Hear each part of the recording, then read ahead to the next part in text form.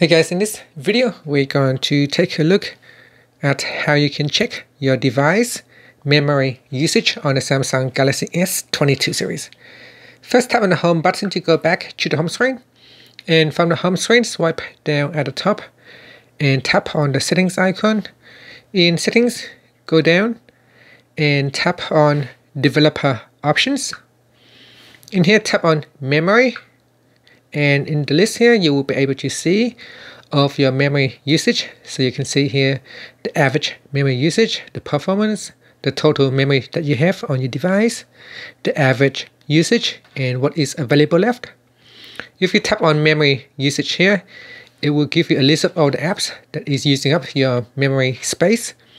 So you can see here at the top, Android OS uses up the most memory usage. Next, you got Android system, and then as you go down, you will see a list of all other apps that's using up the memory. And that's it. Finally, you can tap on the home button to go back to the home screen.